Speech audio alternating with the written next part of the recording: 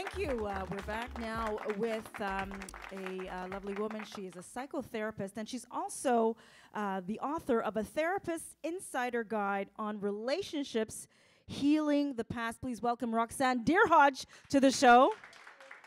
Thanks for having me. Oh, it's a pleasure. Thank you so much for being here. And you've brought some fans with you. Make some noise if you're here for Roxanne. Roxanne, Roxanne. It's that kind of name. It's that kind of name. It's so nice to say it twice. So tell me a little bit about your background. I think we have something in common. We discovered that we're both from the Caribbean. We are. I'm from Trinidad and Tobago. And, all right.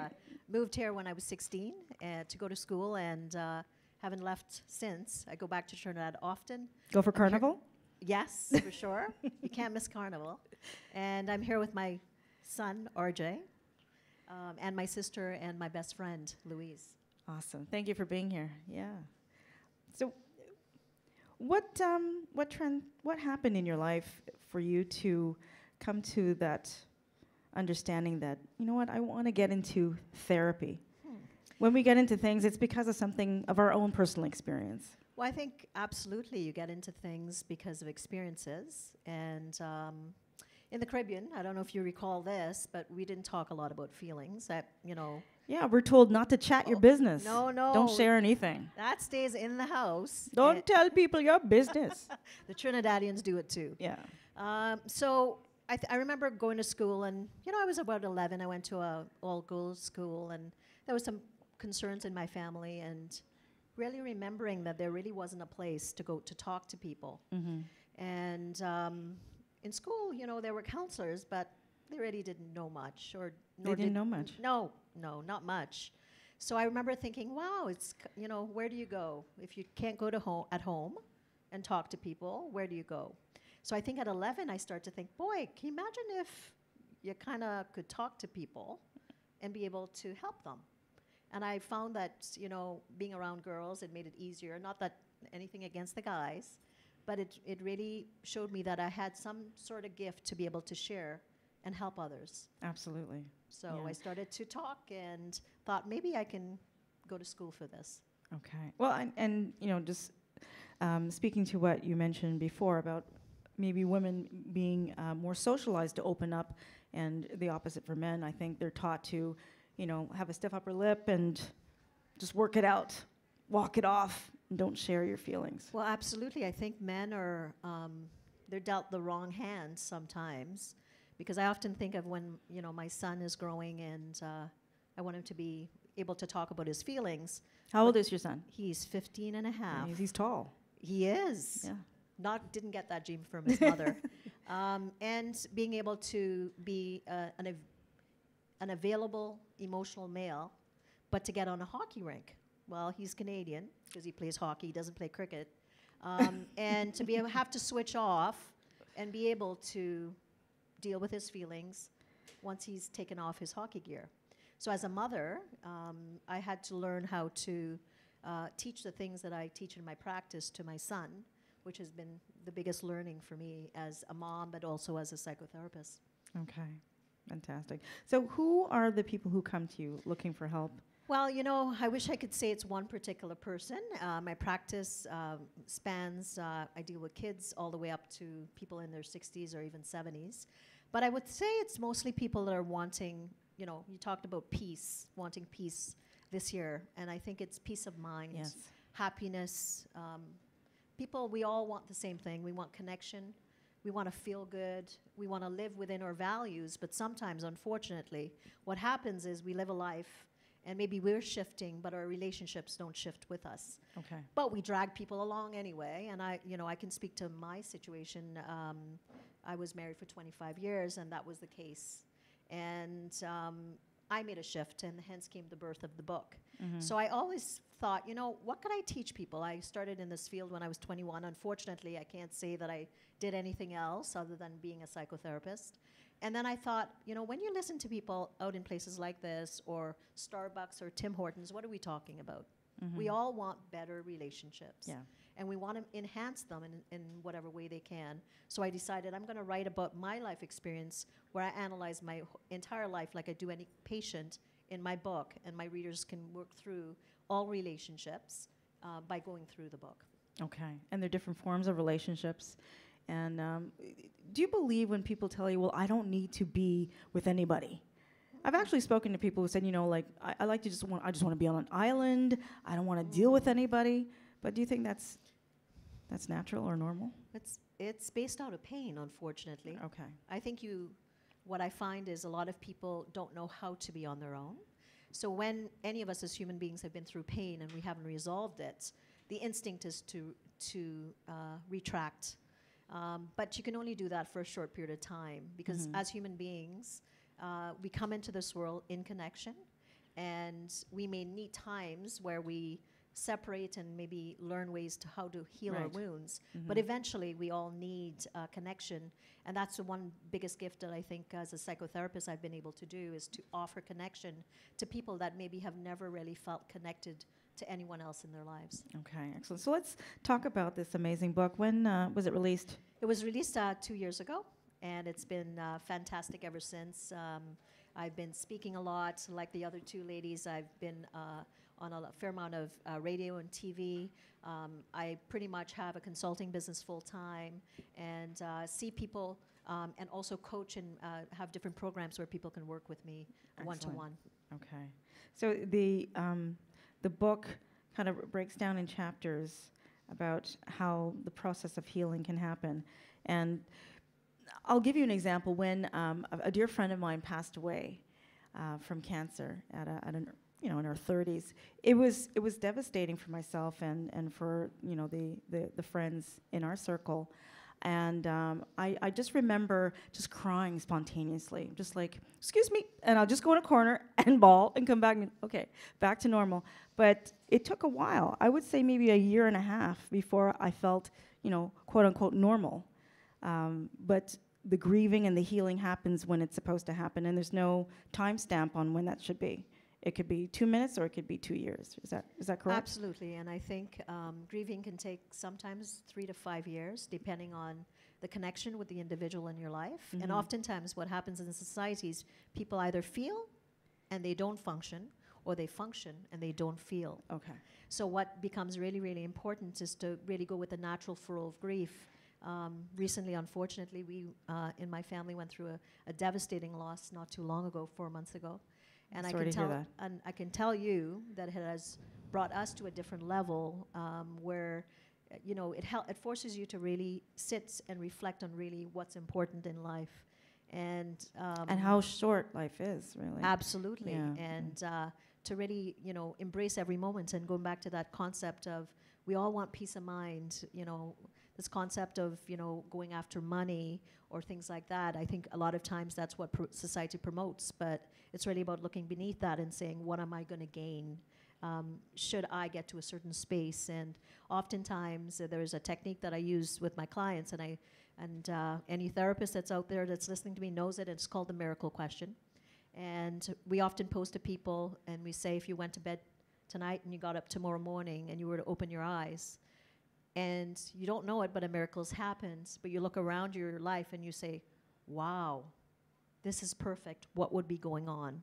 And that oftentimes reflects and connects people at a deep, profound level to what they value and believe, because we can oftentimes tuck it away and say, oh, that's not important, or this isn't important. Well, I'll pick this up later. Right. But already at the end of the day, when you sit and you, in silence, which is often something that we don't do We're often challenged enough. by silence. Oh, yeah. absolutely. Yeah.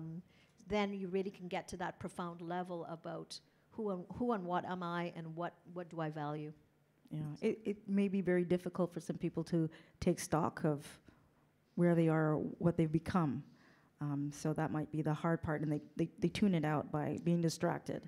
But once you can meditate, that's where the change can happen. Would you agree? Absolutely. And, we talk about meditation as being something kind of going up to the Himalayas and, spending a couple months. But what we know in the field is it's about mindfulness. We have 5 senses.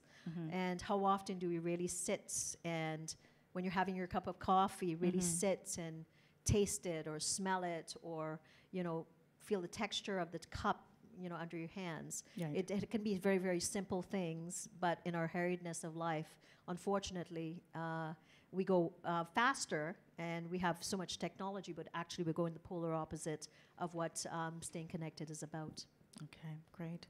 I just wanted to ask you, where can people find the book? The book's on Amazon, and you can also order it on my website at roxannederhodge.com. Awesome. All right. Roxanne, it's been a pleasure. Thank you so much. Roxanne Derhodge, everybody. Thank you. Thanks so much. And before you go, do you want to tell us your little surprise? Yes. So what I'm going to do is give away one of my books, and I'm going to allow Nikki to pick the person or just do a random draw for someone that would like to get a copy of my book. And if they're here, or I can autograph it personally, or Nikki can get it to someone. Okay, so what we're going to do is, and this is a little trivia for you, so that shows that you've been listening throughout the interview. Can you give us a question based on what you just told us? First person to answer gets the book. Addie, do you want to hold on to the book? What's a simple thing I can ask? What island am I from? Where is she from?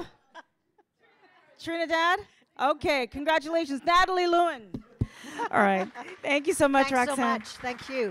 Always a pleasure. Always a pleasure. Thank you. We'll be back.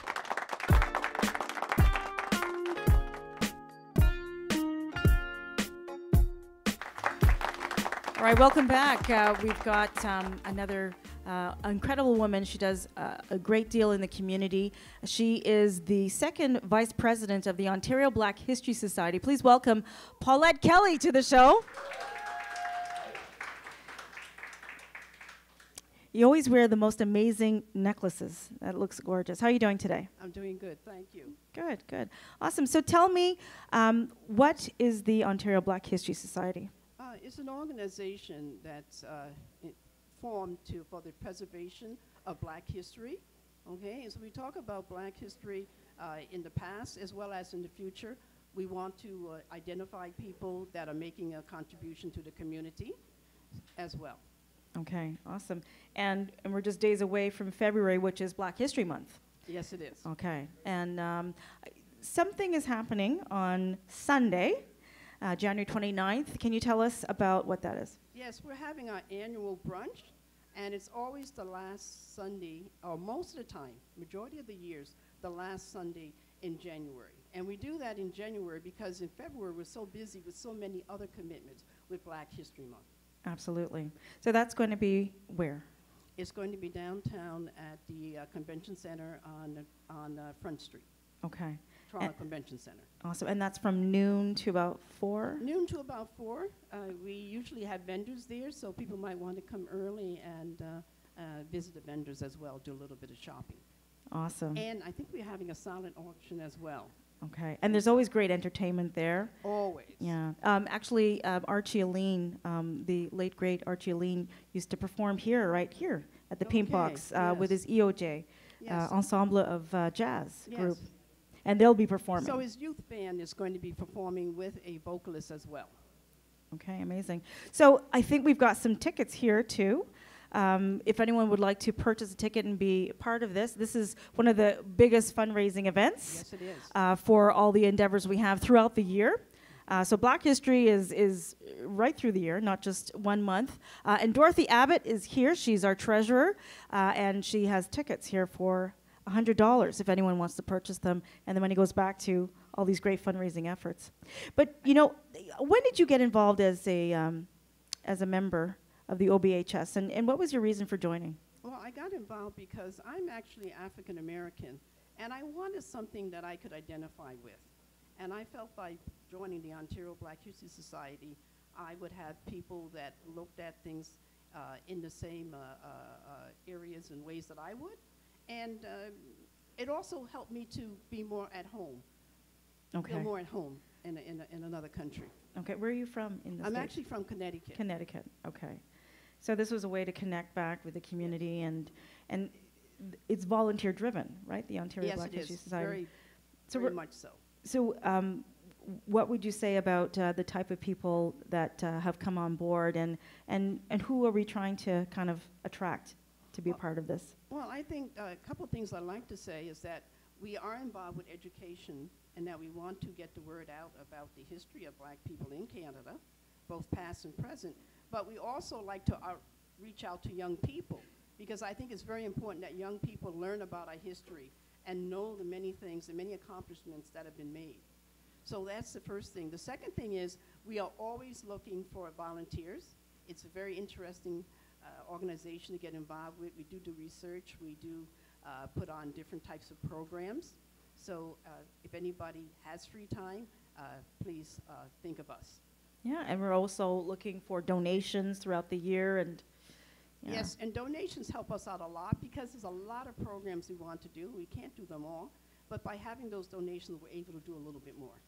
Absolutely. And where can people locate us? Can you give us the website? Well, what I would suggest, the easiest way is to Google Ontario Black History Society, and everything comes up. Our phone numbers, everything comes up, our address as well. Awesome. All right. Paulette, thank you so much for dropping by and sharing the good news of the kickoff brunch. Yes. On January 29th, that's Sunday at the Metro Convention Center from noon to 4. And we have tickets here for sale, $100, if you'd like to put that towards a fantastic 3-course meal. We've got a number of the diplomatic corps who are going to be there. Mayor Tory is going to be there, and fantastic entertainment. And a marketplace. Yeah, and I just wanted to mention one thing. Last year we sold out and we exceeded our numbers, and this year as well. So we only have 4 tickets left. We have exceeded probably about 200 people more. So if you're interested, we've saved 4 tickets just in case somebody in the audience would like to come. Yes, we're almost sold out at 700. Yes, yes. Which is unprecedented. So yes, it's been growing. It's amazing.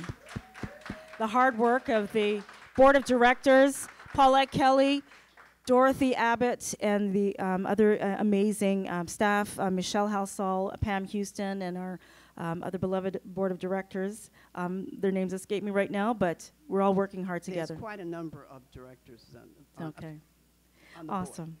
Paulette, thanks again, and we'll see you Sunday. Hopefully we can all get together, and we'll make a difference. Thank you. Thank you.